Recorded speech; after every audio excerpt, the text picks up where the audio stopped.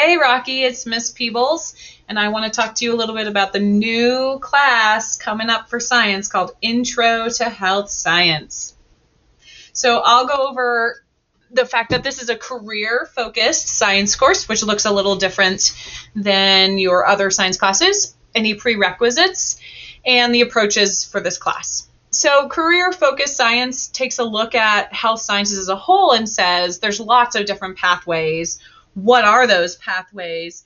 And then helping you kind of discern if you're interested in one more than the other. So diagnostic is any of your doctors. All of them are under that umbrella. Therapeutic and support services range from nurses to radio techs and everything in between. Health informatics is the technology behind health science. Huge field, constantly changing, so important. And then lastly, biotech research and development. Think of your pathologists, the people who study the infectious disease or develop vaccination, doing that lab work that supports these other pieces.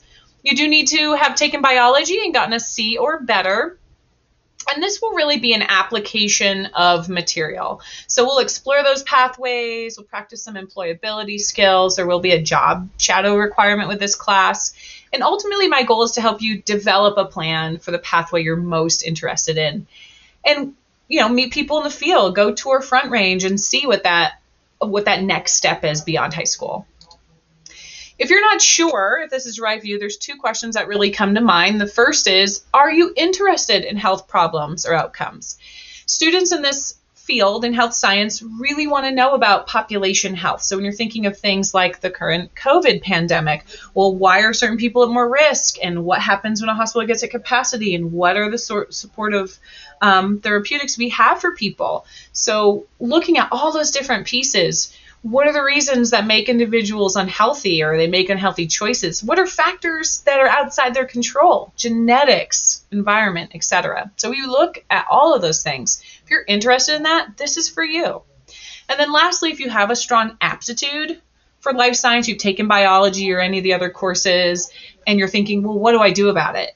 What is a career? Or what can I go to college to study? That's another thing I can help you figure out. So if you like those technical fields that take the math and the social science and the scientific knowledge, pulls it all together to apply to problems in the real world, this is where we'll look at that and develop a plan.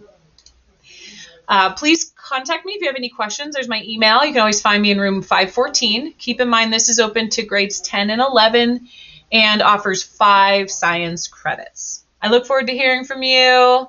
Rock on.